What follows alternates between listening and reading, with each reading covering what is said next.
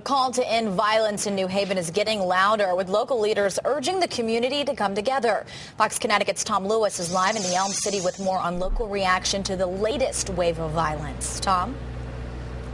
Sarah, good morning to you. Good morning, everybody. There was that very vocal gathering last night. Religious leaders, community leaders getting together in the New Hallville section to talk about this recent rash of shootings here in the Elm City. If you recall, last week, the owner of a bike shop, Mitchell Doobie, was shot and killed in a home invasion.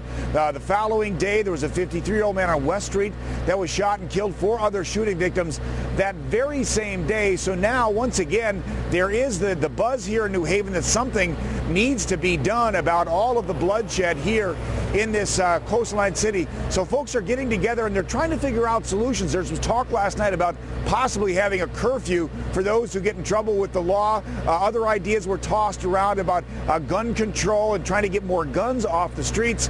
We took to the streets this morning to ask a couple of folks what they think the solution should be. I really don't understand it. I mean, it could be over a girlfriend, it could be a gang, it could be, this one's from that corner, this one's from that corner, selling drugs and, competition. And you think more cops on the beat would solve the problem?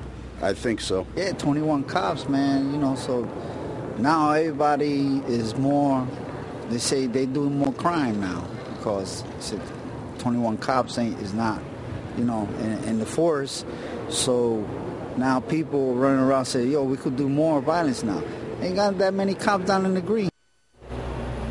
Okay, that reference there is to the amount of police officers that were cut from the force due to budget cuts. Now, there's also a study from the New Haven Department of Health talking about the implications of all the violence. Deaths from assaults were a significant cause of premature death is cancer, heart disease, and accidents. 85% of deaths of assaults caused by handguns. Stress from violence has a negative impact, as you might guess, on mental health, physical activity, and the quality of life. So this is a major issue now, especially now that New Haven has cut back that police force, as you heard one resident talk about. It's not good to lose cops. So now there's concern about it. Last week, all the shootings, all the violence, they're all hoping for some sort of solution. They're going to put their heads together, try to figure out how to end all the bloodshed here in the Elm City. Live this morning in New Haven, Tom Lewis, Fox Connecticut. Thanks, Tom. Congressman John Larson says he has a plan to break America's dependency on foreign oil. Larson has written the new Alternative Transportation to Give Americans Solutions Act, which will expand the use of natural gas for transportation. The act would push America